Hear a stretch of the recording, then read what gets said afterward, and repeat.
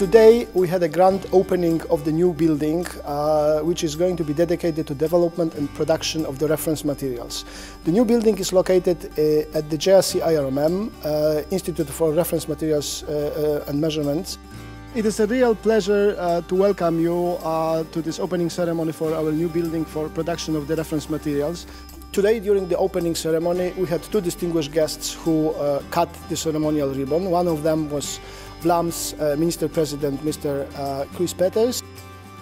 Let me therefore congratulate you warmly for this excellent work that you have accomplished over the past 50 years.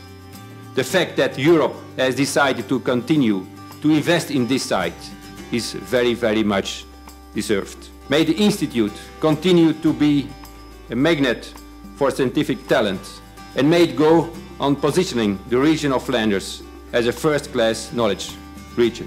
I thank you very much for that.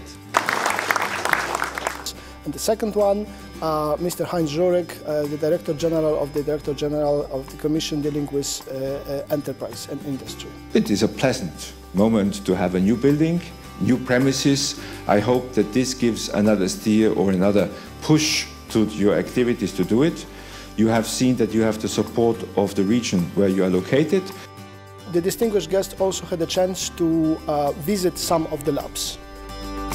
One dealing with analytical sciences for medical applications, one dealing with environmental samples, and they were also able to see the large production facility, and they were explained how this is supposed to operate in the future. They were very happy with what they see, because now they said they are able to connect what this institution does with their needs.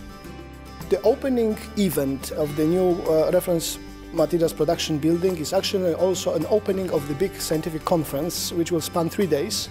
It brings more than 100 experts from all over the world. This event is under official auspices of the Belgian presidency.